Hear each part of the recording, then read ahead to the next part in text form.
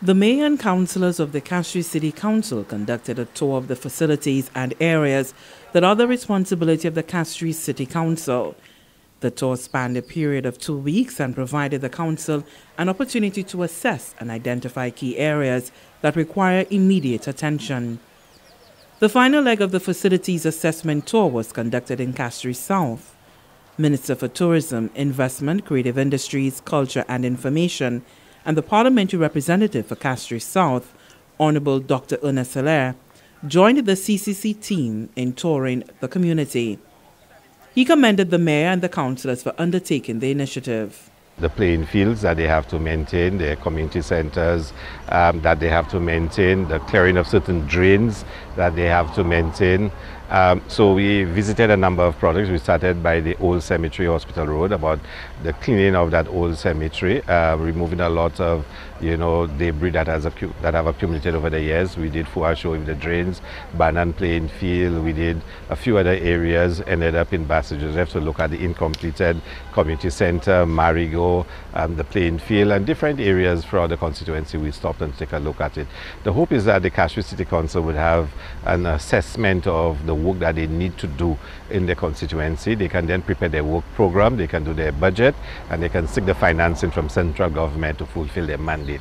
The mayor of Castries, Her Worship Geraldine Lendo Gabriel, indicated that an important component of the tour was consultation with various community groups. This, she said, ensures that the CCC is addressing the needs of the community. She lauded the communities in the Castries area for their positive response. We found that generally the communities were very welcoming, the persons in the communities were welcoming and not very demanding. I think the things that they were asking for were very basic things that needs to happen, and so it requires that we address those needs quite quickly. Some of them a little more challenging than others, but there are some, what I would call some very low-hanging fruits that we can actually address quite quickly, and we are committed to ensuring that we do so. The mayor further outlined the way forward now that the problem areas have been identified. As we speak, there's some when we went in last week, we've actually gone into the Human Resource Development Center at Entrepot, and we've already begun discussions with the group. So we have a meeting quite soon.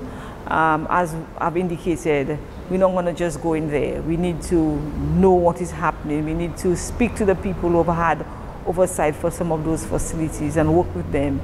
So we are going to be rolling out, the next 4 weeks would be meetings with those groups, and for us to identify what is considered to be the most important to them, because again it requires budget allocations, it requires allocating the resources in the best way, because we do not have everything.